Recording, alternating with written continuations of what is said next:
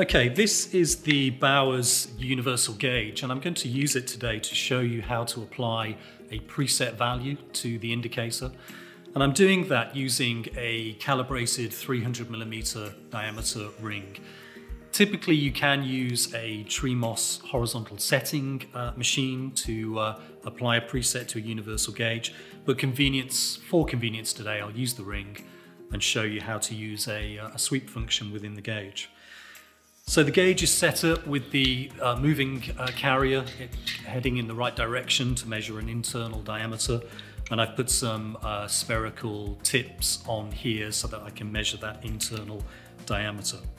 Simply a case of placing the universal gauge in the ring and then holding the fixed carrier and using that as a pivot point.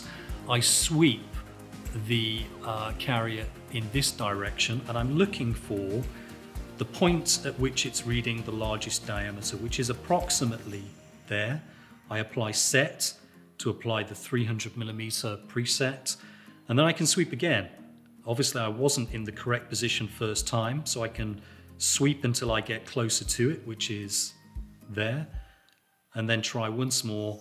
And once I'm in the largest position, this analog simulation is telling me that I'm getting larger in this direction, smaller in this direction.